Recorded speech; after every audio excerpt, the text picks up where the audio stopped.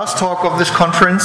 I appreciate that so many of you are still here, not rushing out for a beer or something like that. That's what I was looking for.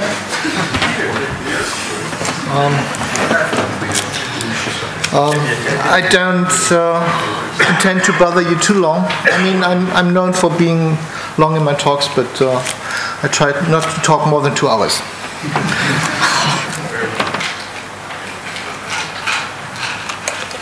I think this talk is a perfect extension of what Maya talked in her first talk, and of course it has a connection to what Maiden said just in his last talk. So this is not about technology. So we are talking about the cyber protests that are possible. When I talk to hackers, and that's not just the hackers from the Chaos Computer Club in Germany, but from hackers worldwide on conferences, I realize a lot of them don't want to talk about politics. They say, we are hackers, we are doing it just for fun, we have nothing to do with politics.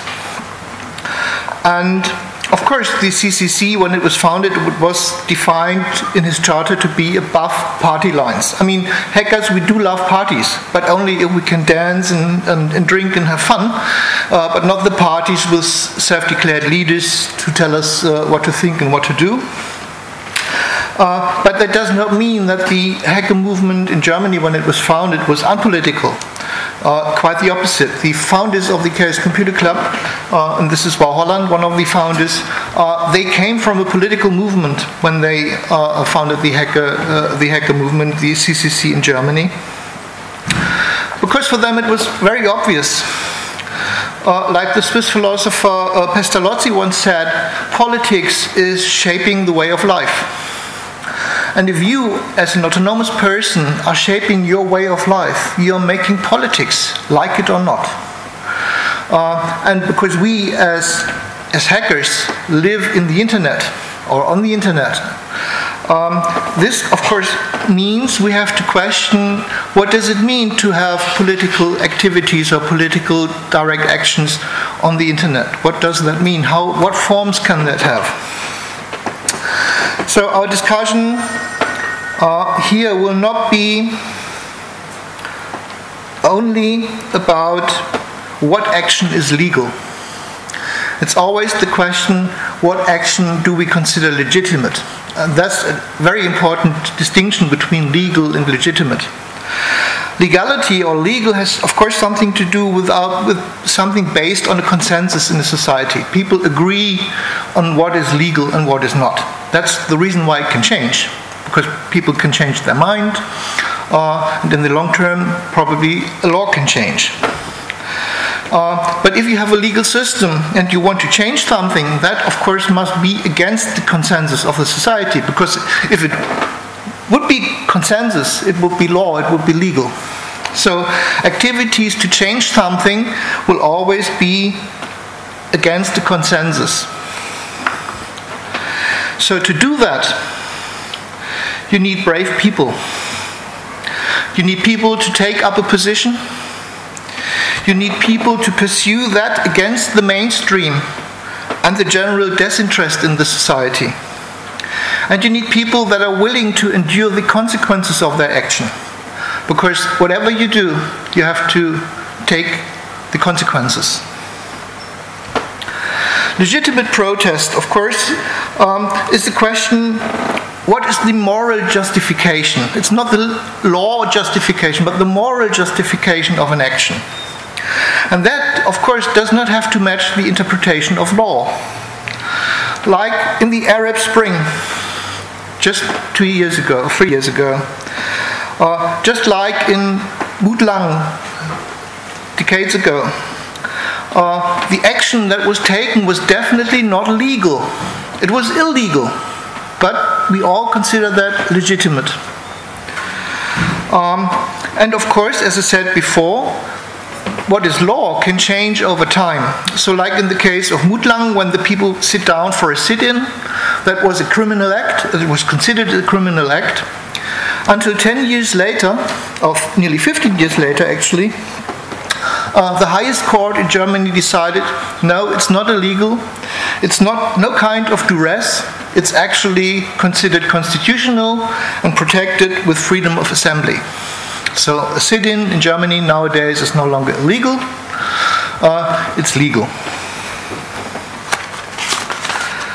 Of course, the question is, for us as hackers, what do we consider legitimate? What's our moral side rail, so to speak, for our actions in cyberspace?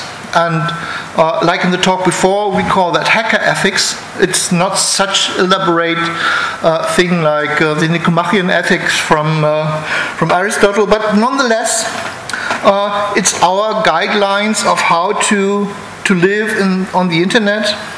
But it says nothing about protests, at least not in its original form. So we are actually thinking and working on extending this hacker ethics to be a little bit more up to date. As hackers, we can say the internet for us is something like an extension of public space. I mean, everyone knows the public space, that's space that belongs to everyone. And the internet, in a certain sense, is an extension of public space. And for us as digital natives, that means that we demand rights and obligations in this new public space. And in the public space AFK, away from keyboard, or what other people call the real life, I don't think that's a good term, real life, because real life is on the internet. The other thing is AFK. These rights have been fought over centuries, or at least decades, very hard.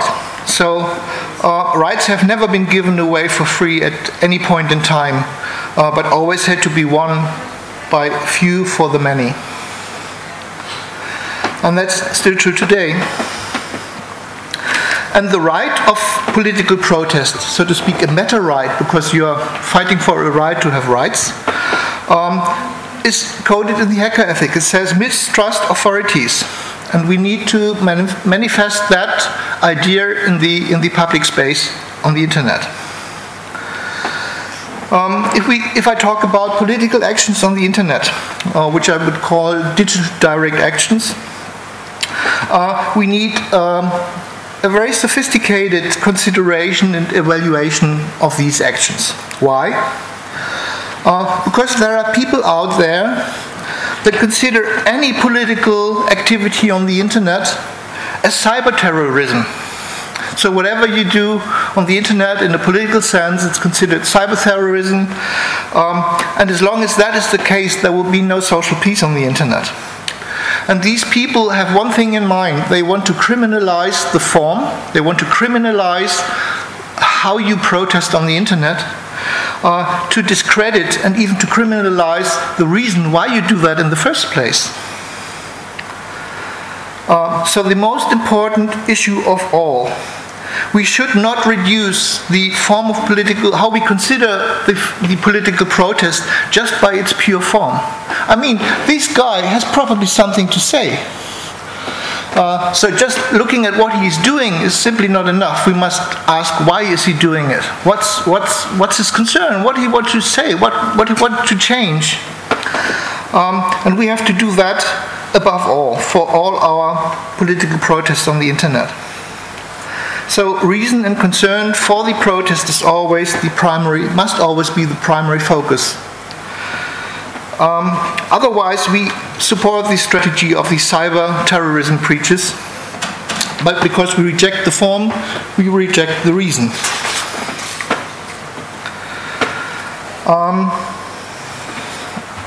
When I will talk about digital protest or digital direct actions on the internet, as I said, we always have to consider or put the focus on the concern. And to do that, I will find analogies for digital protest in the real world. I mean, we do not invent new forms of protest by chance, so I try to get an analogy of a digital direct action and a normal direct action, so we can pick up people from what they understand, from what they already know and heard about. But of course, these analogies will have limitations, especially when it comes to jurisdiction. I will talk about how these forms of protest are seen from the law point of view. And I will do that especially for the Western countries. I don't know how certain forms of protest are punished in other countries. I have no idea. So I especially know that for Germany and Switzerland probably. But I think in Western countries it's more or less all the same. If we talk about political protest in general, and I think all of you recognize this image, or at least know what it is about. It's an image from a protest of the Occupy movement, which says we are the 99%. And now this Occupy movement basically has gone. I mean, you do not read about them anymore, at least not much. There are very, very few active people in the movement today. So it's necessary to ask one question. It's the question about the effectivity of political protest in general. Can political protest, as we know it, can it change something at all? Or is it just something that the protests feel good, have a kind of community feeling, but does it really change something? And there is one group of philosophers and writers in France, which is called Tikkun, which exactly questioned that political protest can change anything. Because they say political counter-movements are always embedded and trapped in the current system of thinking, and therefore cannot change something really substantially. They can only change small things. Think about people going on strike for a better payment, which is a legitimate form of protest, we all agree, but they do not change. They do not really ask for a real change. They do not ask, why do I have to work for someone instead with someone? They do not ask, why do I have to get money for my work? They do not question the monetary system in general. No, they just want a little bit more money, but basically all the other rules are still the same. So, did it change something? I mean, this is a little bit like something hackers know from the matrix trilogy.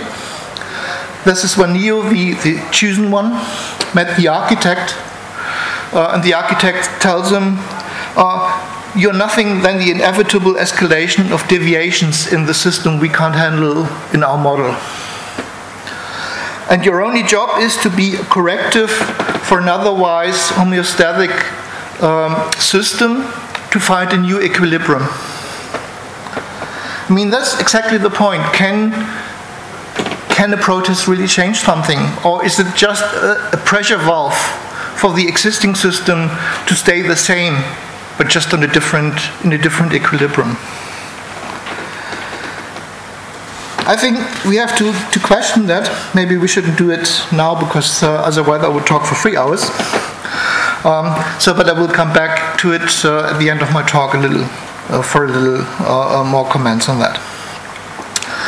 Okay, I already said our primary focus must be why we are protesting. If we think about new forms of political protest on the internet, that's something we should always have in focus.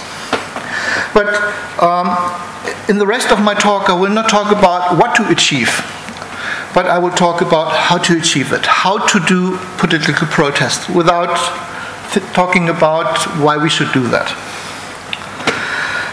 And I will develop a model, I think, that explains how forms of digital protest, digital direct actions can be viewed and evaluated. And this form is an escalation, like a cascade. And the classification is based on the ferocity of the form. So harmless actions are on the bottom, and the more you go to the top, it's the more violent, not violent, but ferocity, the more ferocity you have in this action. And of course, there are smooth transitions between these forms. The reasons why I did that are threefold.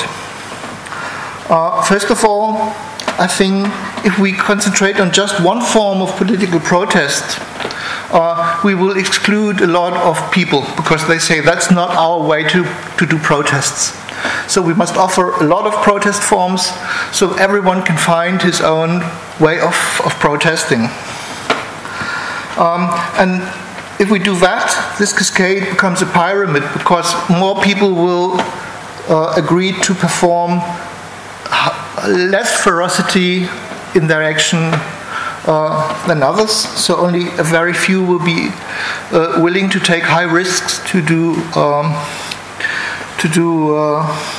I will not say violent, but punishable forms of action. And secondly, because this cascade also has something to do with the protection system. I mean, let's take Greenpeace. I mean, you can, as a Greenpeace supporter, you can either go to a protest march or you can climb on a smokestack. I mean, very few people that support Greenpeace actually climb a smokestack. It's not just because it's quite dangerous in itself to climb a smokestack, but of course you have to break a lot of laws to do that. You have to cut a hole in the fence of the installation to get on the ground. You have to climb up and violate trespassing, or you commit trespassing and violate property rights from the owners. So it's quite a heavy action. Going on a protest march on the other side is not a problem. But these two, of course, are interconnected. I mean, if Greenpeace would have only consisted of people climbing smokestacks, we would have no Greenpeace anymore, because they would be all in prison, jailed for eco-terrorism, because they violated so many laws.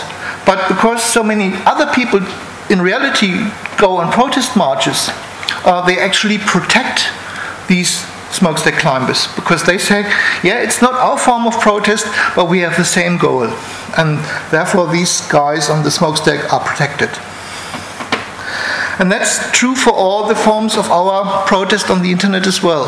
Lower levels of these digital direct actions protect the higher levels. And the third is, of course, a question of appropriate means. I mean, you do not use the heaviest tools in your toolbox just because you have it. I mean, you try to start from the bottom and try to reach your goal with lower levels of protest, and if that does not work, you climb up the ladder. Okay, so let's go to these levels as I see them. The first level is very easy, it's free speech. And free speech on the internet, of course, means you have something like banners. That was quite popular when the internet came up. You do not see it very much nowadays. The Blue Ribbon campaign from the EFF was quite popular. I think because programmers love recursion. Because, I mean, it was using free speech to propagate the right for free speech. I mean, that's, in a way, in a recursion, very popular. AFK, of course, you have people wearing t-shirts like me, or having buttons with a political message. That's an expression of your opinion. It's a free speech thing, and it's basically accepted everywhere, in our Western countries at least, as a legal form of political action. I mean, most of you probably do not consider that a political action, but it actually is. And even it's a very important one, because it is very essential for group building. People belonging to the same peer group, sharing ideas, sharing values, they can express these connection to the community by having the same banners or wearing the same t-shirts. So maybe this is even the most important form of political protest at all, because it's the group building level. As I said, from a juristical point of view, it's very unproblematic. It's protected by freedom of speech laws, or even the Constitution in most cases. And the content is, when it is a political, when it is something that can give heuristical problems, then it's not the form, but the content. So if you in Germany replace the blue ribbon with a swastika, you can of course run in trouble. And it's even punishable. So there are limits for freedom of speech in basically every country. And it's the question, should we agree with that empty-headed? It was Rosa Luxemburg that once said, freedom is always the freedom of the dissenter, of the person who thinks different from you. It's not about your freedom. I mean, when the Americans signed the Constitution, it says all men are born equal and free. Of course not the slaves. It was their freedom of the white man, of the people who signed the Constitution, who claimed these rights for them. But in reality, when we talk about freedom, we always have to talk about the freedom of speech for people with opinions we don't like. We have to accept them. We have to stand them. And there is no mind crime like Orwell described in his book. From the point of hacker ethics, we always should judge people by what they are doing, and only by what they are doing. And it's of course okay to oppose them with your own free speech, with your own opinion, but it's not okay to censor them, to have censorship, to prevent them from their right to execute freedom of speech. I mean, that's a very important issue, but I will not elaborate on that as well. Okay, the second step is what we call petition. So now it's a more active form of protest. I mean, we all know that AFK, you walk around with a sheet of paper and talk to people and say, we are against this, or we want to have that. Do you agree? You can sign our petition. And of course, that is very easy to transform into the internet. It's done in many places, so you can sign petitions on the internet for whatever reason. I mean, it's up to you to make up your own petition and say, let's see how many people will sign that. But of course, there is a difference between a petition in AFK and on the internet. And the reason is, I mean, if you're a politician and the postal office comes with a van to deliver 100,000 letters, that makes a huge difference from having 100,000 emails in your inbox. I mean, you don't even have to look at the emails in the inbox, you can simply delete it. So the felt impact of a petition on the internet is of course lower than in real life, or in AFK, but it still is something that you can use easily to express your opinion as a group, and to show others that a lot of people agree with you. Okay, the heuristical assessment is the same as on the first level. It's protected by freedom of speech, so no consequences to be feared, at least not in Western countries.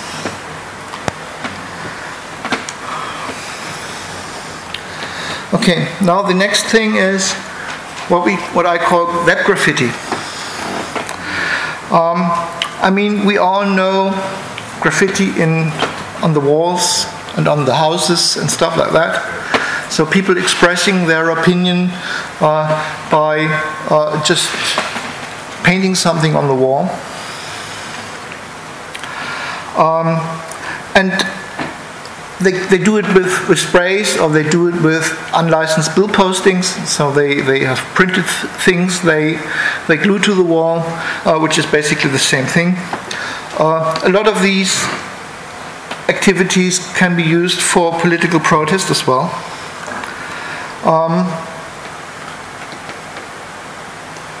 So how can that look like? What can be the equivalent of such an action on the internet? And I think that the equivalent can be web defacement. I mean, like if you deface a website, it's like replacing content on a wall with your own content. The point and problem is that most web defacements on the internet are just a pure act of vandalism. So they don't do it for political reasons, but basically most of the graffitis we see on walls are the same. They just are group tags or name tags. They seldom carry a political message. But if they do, I consider them direct action. And the same for web defacements. Most of the web defacements that happen are just what you see here. Someone said, I hacked your website. That's not what I'm talking about. I'm talking about something more sophisticated. So you can have web defacements where you really transport a political message. Sorry, this is in German. I didn't find that in English. It basically said you can't see these website because Anonymous didn't provide the required freedom rights to see it.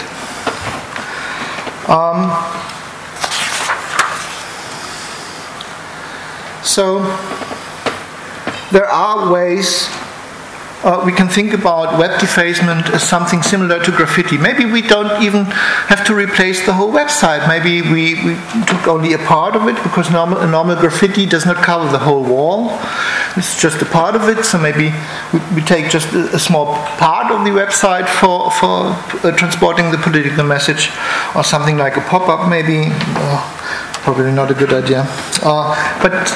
So to get this form of digital action away from being vandalism, so that everyone who sees it can understand, okay, this is a form of political protest. Heuristically, well, in Germany, until some years ago, it was a felony to have graffiti on a wall. So in the worst case, you have to pay the owner the costs to remove the graffiti, that's all. Nowadays, it's an offense. You can be actually jailed. I don't know if that really happened, but the law gives this possibility now. And the same for the internet digital direct action. So if you do a web defacement, it's the cyber terrorist preachers I talked before. They said this is a criminal act, and yes, you can be punished for up to 5 years for web defacement. And it can get even worse if you do it in sensible areas like government or military. So look out. Okay, let me give a short parenthesis of the first 3 levels we now have. We should not judge them by their efficiency to change something. We should judge them by the effect they have on the group of protesters. They are the 3 levels that form a group. That say, we belong together, we have the same values, we have the same thing we want to achieve, and therefore they are very, very important.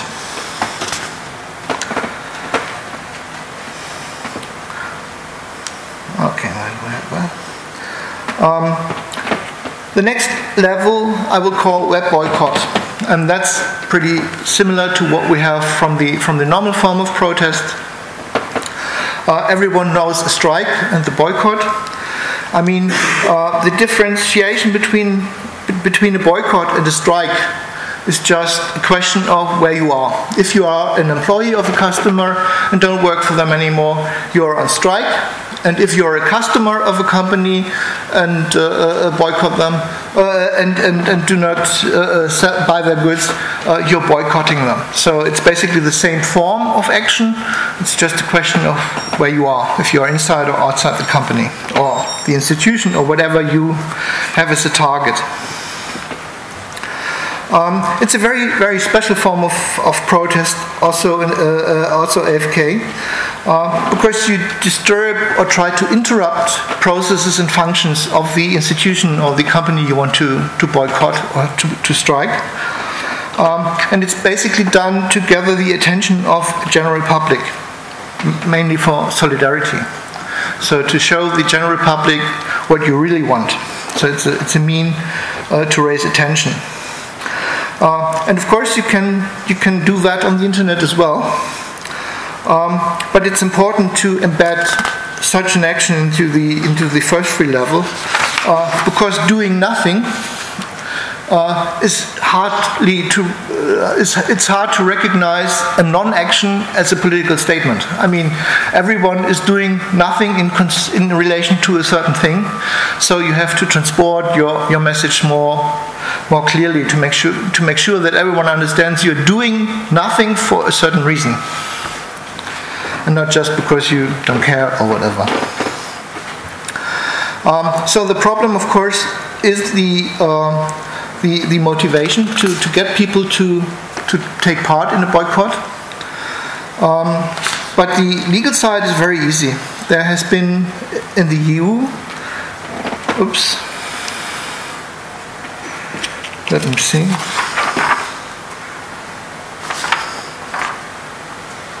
Okay.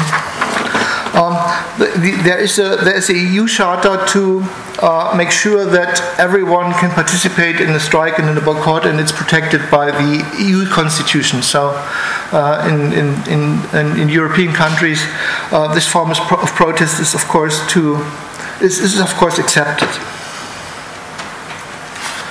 And actually, that's easy to explain.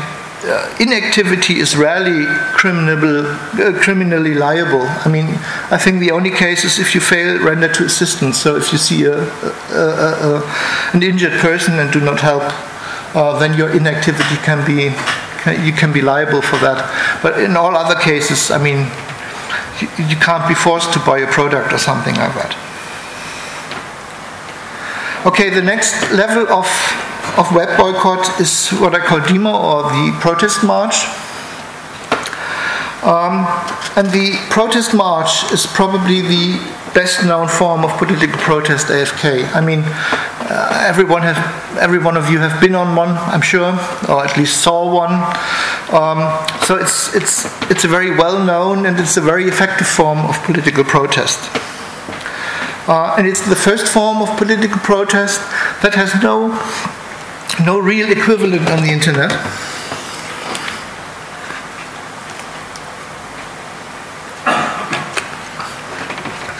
And that's for 4 reasons. I mean, a protest march is a collective expression of opinion. I mean, the people going to a protest march, they do it wittingly, they know what they are doing, and they want to express a common opinion. The protest march requires you to be physically present. I mean, you can't be away and say, I've been to a protest march. No, you have to be there and actually walk with the group.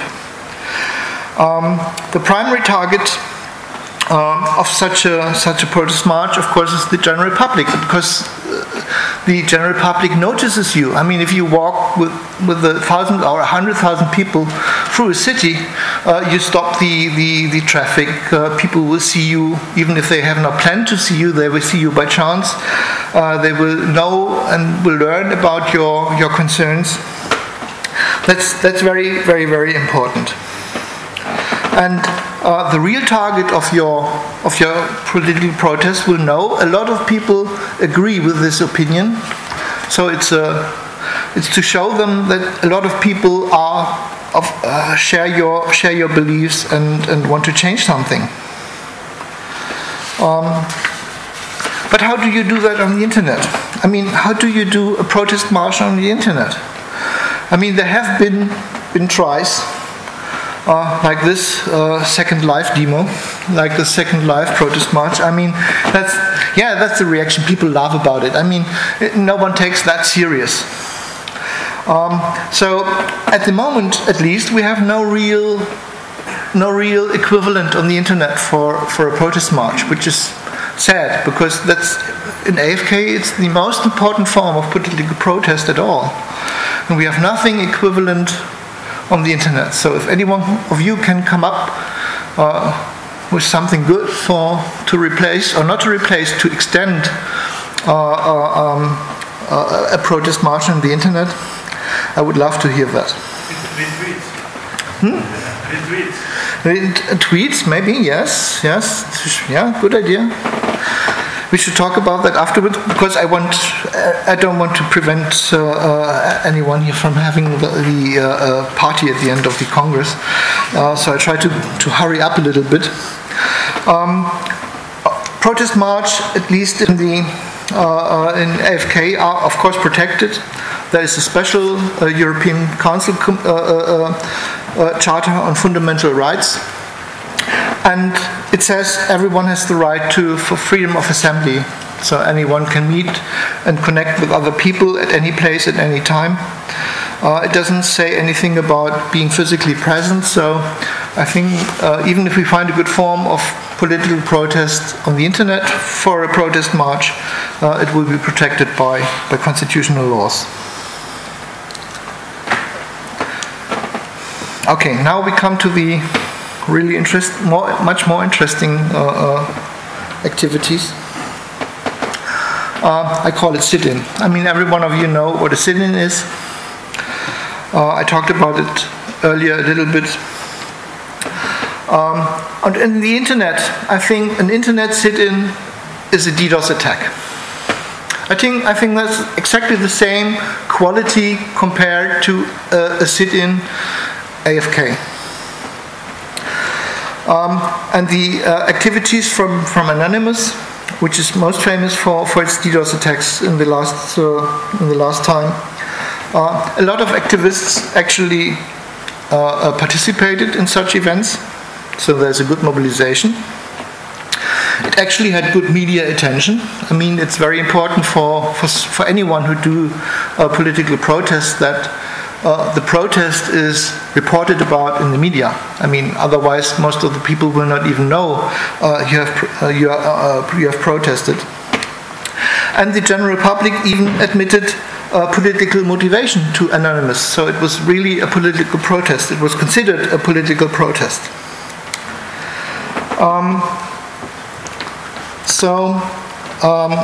The attacked institutions or companies or whatever, they of course see that a completely different way. They say it's a DDoS attack. I said it before as well, sorry. But they say it's a DDoS attack, and by just choosing that word, attack, they criminalize the form. I mean, they say, by just this wording, they say it's a criminal act. And the same is with a lot of supporters. They also say we did a DDoS attack. I think we should change that word to something like probably just DDoS event or just DDoS or whatever. But as I said before, these things are really comparable to sit-ins that took place on the street. It's disturbing the processes in function, just like a boycott or a strike, but you do it more actively. But it's very important to notice it's a non-violent form of protest. There is no permanent damage done. I mean, if you sit on the street, the moment you get up, the street is functional as it was before.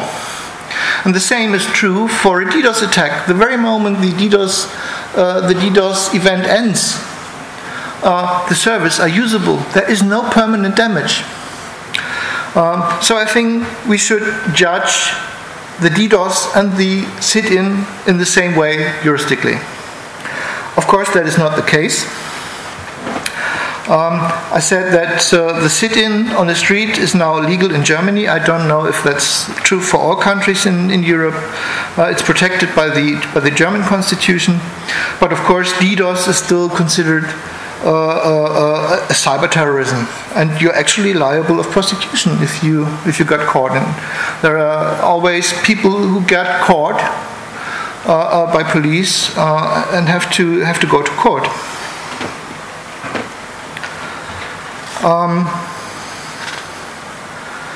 I think we as hackers have to rethink our attitude to these people who are doing DDoSes as well.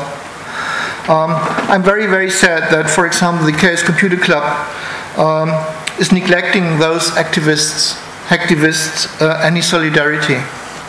I mean, even the Chaos Computer Club, or parts of the Chaos Computer Club, say these guys are doing criminal acts. I don't think that's correct. I think we should support we should support the hacktivists because they are doing something very legitimate. They're doing it in a non-violent way because they are hurting no one. Everything is functional afterwards. So I think it's very important for us as hackers to give these people a moral support, a solidarity, even if we say we won't do it ourselves.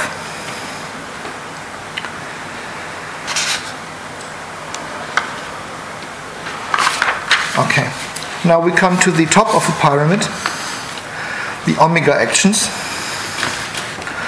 And these actions are something most people will not consider some people will not consider them legitimate anymore.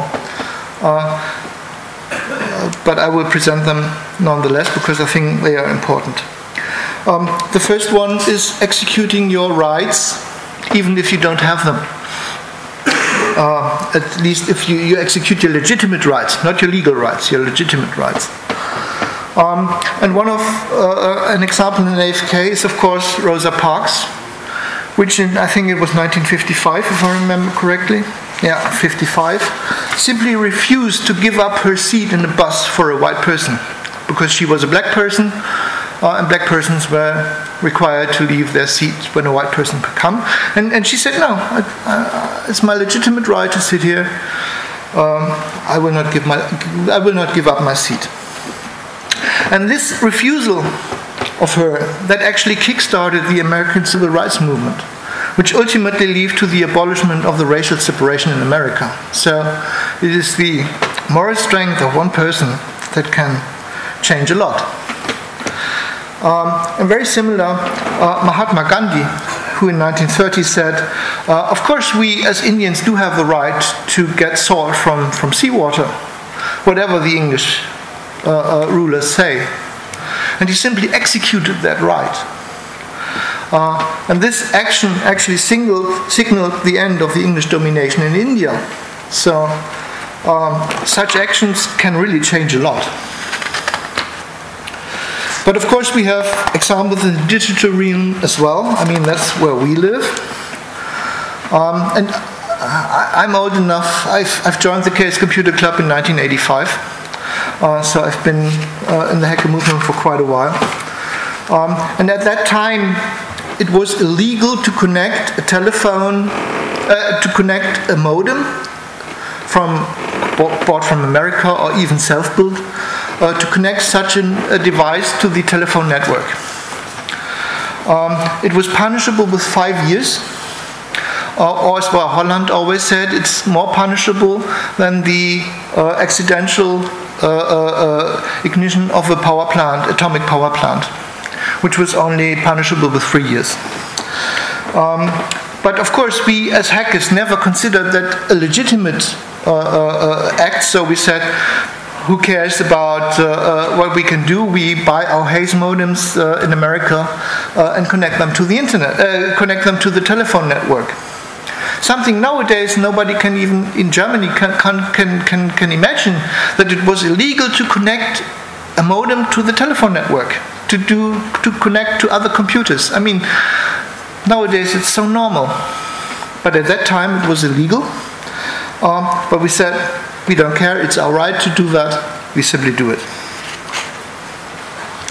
Today, I mean, I think a good example for that is WikiLeaks, which gives uncensored access to public relevant data wherever it can get its hand on.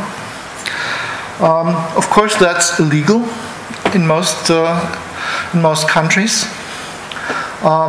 And it's the braveness, as I said in the beginning, it's the braveness of a few to stand up for this right. It's Chelsea Manning and Ed Snowden who actually take high personal risks to make sure that this information is available to everyone. So, doing what you think is right is a very anarchistic principle. Just behave as if the law is as the way you want it to be, and don't care what the real law looks like. And tomorrow, who knows? I mean, maybe it's illegal to use Tor in the future. So, I mean, there are countries around France, I'm not sure if it's still the case in France, but Russia, which has still limitations on encryption. So you can't encrypt. I mean, it's always a question if it's prosecuted but by law, it's still regulated. So people are not allowed to use encryption without key escrow and stuff like that. So we have to take. So there are good examples where it's necessary to perform your right as if it's already there. Never give up your right for anonymity and privacy. Okay, and the last step, the very tip of the pyramid, is what I would call the escalation. I mean, escalation on the street happens from time to time. And especially it happens when other forms of protest simply do not work. When they are neglected by the general public, if they are ignored by the media. So people sometimes do not see another chance to change something than by becoming a militant group. And they are, of course, then deliberately outside of any legal protection or outside the ruling jurisdiction. And very, very, very few people can consider that as a legitimate act of protest. I mean, most people would say, no, these are a bunch of criminals. Nobody sane is doing something like that. Is that terrorism? I mean, if this word terrorism makes sense at all, it's probably exactly here. That's true. I mean, regardless if you have a positive or negative connotation to terrorism. Because a logical or physical attack on the network infrastructure, for example, has a much larger impact than, let's say, burning down a department store. I mean, the impact for the general public in case of an attack on the infrastructure is, of course, much greater. So why do I mention this form of protest at all? Because, as I said, I'm convinced if the lower forms of protest, the less fierce forms of protest, are criminalized just because of their form, people will ultimately come to this point where they see no other way than to behave in exactly this way, but not on the street, but on the internet. This criminalization of the form may actually provoke such an escalation, because if you have nothing to lose, so what? And maybe it leads to a formation of a digital army fraction, just like the Red Army fraction in Germany in the 70s.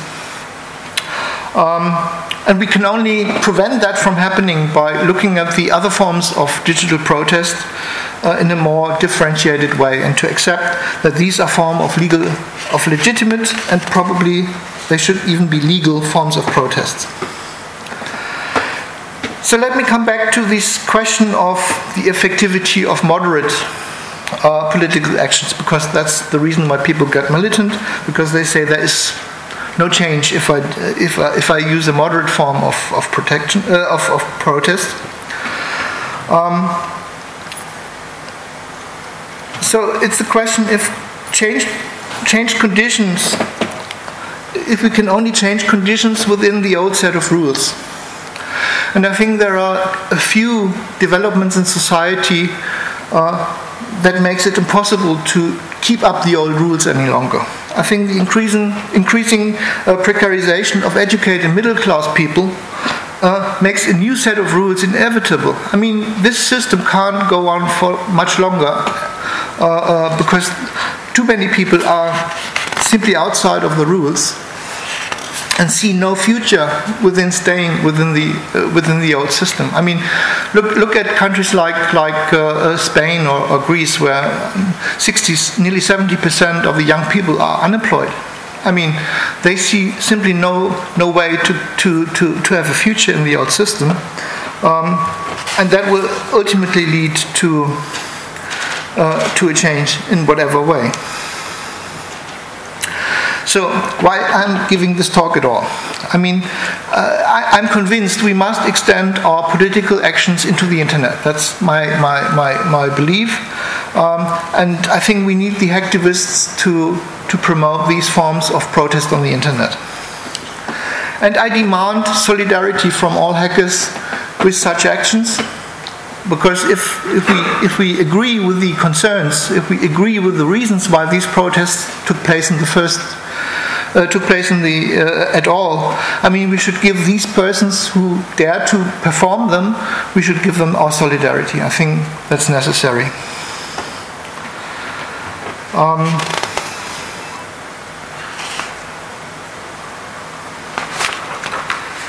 Okay, so to do that, I ask you for three things. I ask you to use your brain to develop new positions and new forms of protest. I mean, this Twitter idea isn't too bad. And be smart with arguing for these new positions and for your concerns. Find the braveness in your heart to defend these positions against the mainstream and the general disinterest. And keep your hands on the keyboard. Develop new tools for the political hacktivists. Write a new bootloader for society. And if you're done with that, go and look for the reset button. And if you do that, I say happy hacking in this sense, and thank you for your attention, and now let's have a party.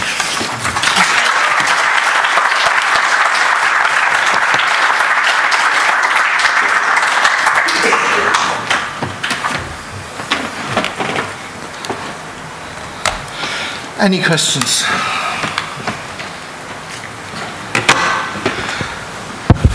I would just like to ask you something about relevance of the keyboard and away from keyboard part in the world where we see upcoming wearable devices.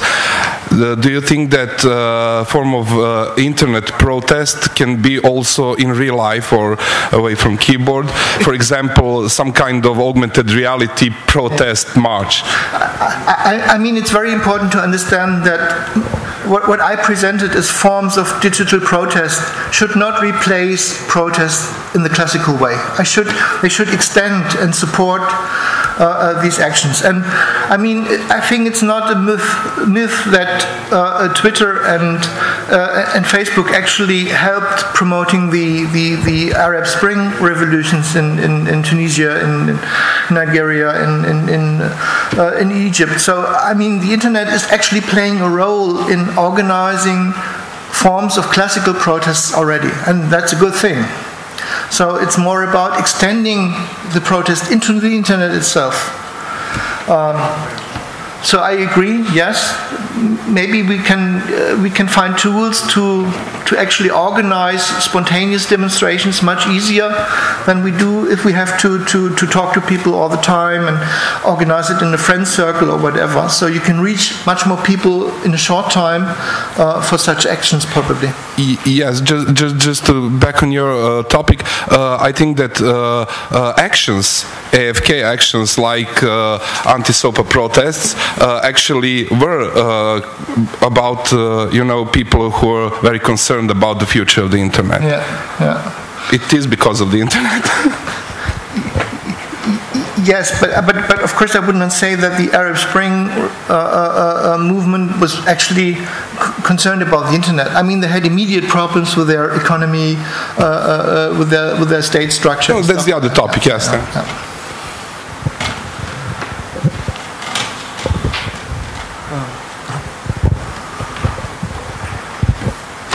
So again, thank you for giving this talk.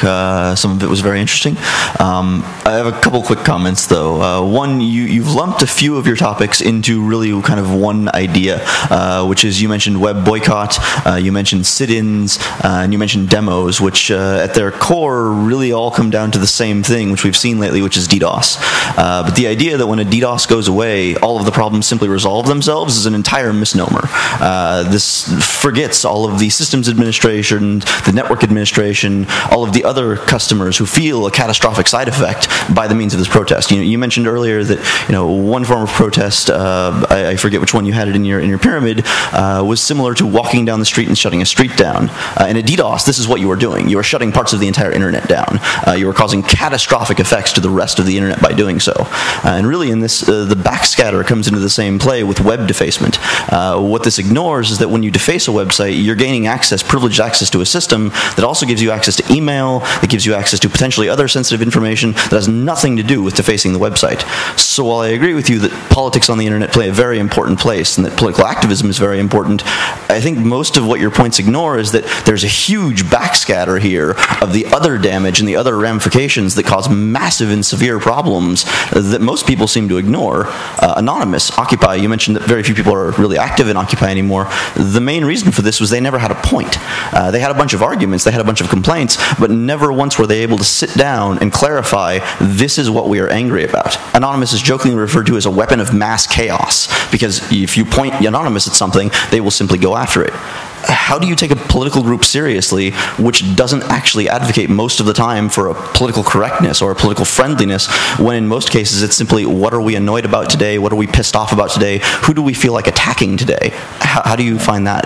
I mean, I mentioned Tikkun, the French group, which wrote two books, I think relevant in this context. One of them is The Coming Insurrection, and the second one is Cybernetics and Resistance.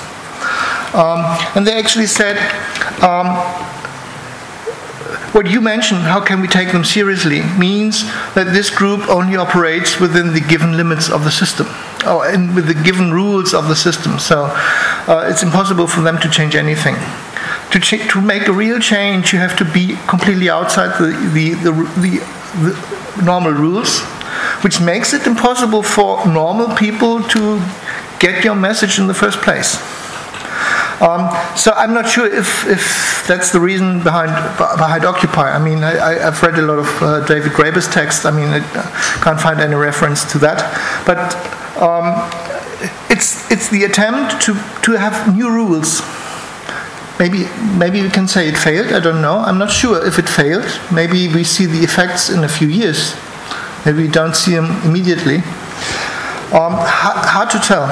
You made an interesting point early on in your discussion where you were talking about people protesting for higher wages and so on. Yeah. And you said perhaps it is time to think about, that they think about why are they working for the money and why are they working for these things. And I guess my only point in response to your entire talk is, why are we still looking at activism in a way that we consider something like DDoS an actual form of protest? I guess my point is that DDoS is not a form of protest. What should we be looking at? What is activism in tomorrow's world? What is true activism? Because it is not taking the internet down. I mean, I think that's the point where people can start to argue what's the right way to do it. I mean, maybe you're right. Maybe hackerspaces, something non-protest way of having new ideas can have more effect on society than a protest. Maybe yes. Maybe you're right. Maybe you're not. Who knows? Burning down a neighborhood is not as effective as protesting. Protesting and saying this is wrong is much more effective than burning the neighborhood down. Yeah. DDoS is burning the neighborhood down. I think I wouldn't agree technically on that argument. I mean, most people don't realize there is a huge DDoS running because their internet connection slows down. That's a myth. I mean, they read about it in the papers. They read about it on the weblogs. That's something that happened. I mean, it's not burning it's not burning the neighborhood down. I mean, from my point of view. There's a common English saying which goes something along the lines of, you get more flies with honey than you do with vinegar, and that's where you said also comes into the hackerspaces and things like that. Hackerspaces are absolutely fantastic. The new civil hacking movement is fantastic and things like that. Those guys have more of a chance of getting things done than people like Anonymous doing what they're doing. Because when regular people out there look at what Anonymous does, they see a bunch of it's even worse than how a lot of people viewed the Occupy movement. It's far worse, because these are a bunch of kids who are scaring people, and all of a sudden they are creating the impetus. They're a catalyst now for for governments and people like that to start implementing new and interesting ways of protection, new reasons for why they need backdoors and systems and things like that. It's just that they're making it difficult for the rest of the people, the rest of the hackerspaces, the rest of the civil hackers who want to work on making everything a better place, making the world a better place. It's making it more difficult, you know? Okay, I can't actually comment on that. I mean, I think you expressed an opinion, and I appreciate that. All right.